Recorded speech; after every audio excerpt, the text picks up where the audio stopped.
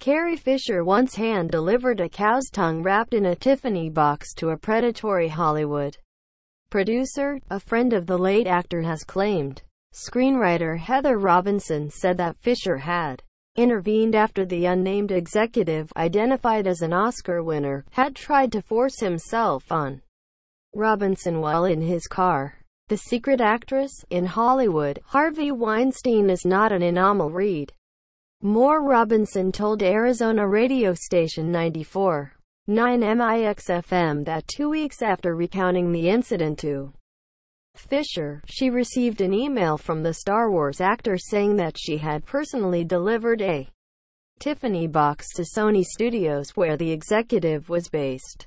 It was a cow tongue from Jerry's famous deli with a note that said, "If you ever touch my darling Heather or any other woman again, the next delivery will be something of yours in a much smaller box," Robinson recalled.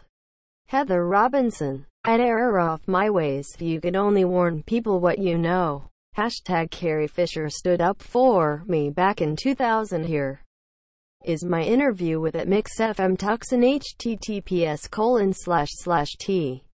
Co. Agway 4QZ8G6 October 14, 2017. Robinson said that she had never spoken of the incident, which took place in 2000, because of fear of retribution.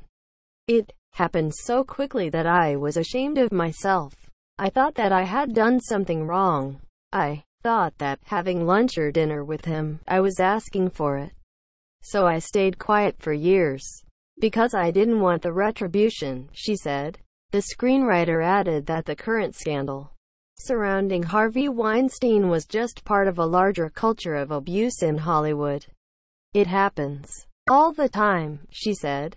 "There's a very well-known director who I've been friends with for a long time.